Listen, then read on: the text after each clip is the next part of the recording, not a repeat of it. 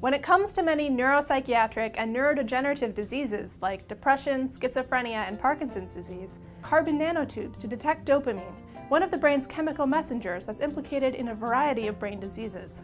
Dopamine is one of the chemicals that neurons use to transmit signals to one another. But it doesn't just move from one neuron to another like electrons through a wire. It can also spread through the brain, more like a radio signal.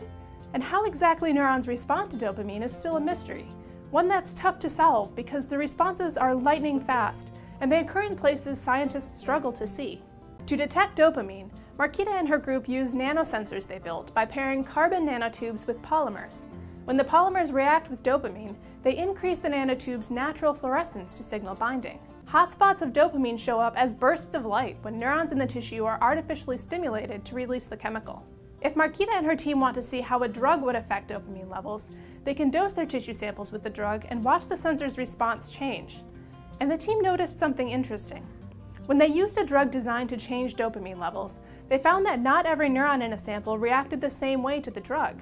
Other scientists, such as Lin Tian of UC Davis, are manipulating proteins that already exist in the human brain to build sensors.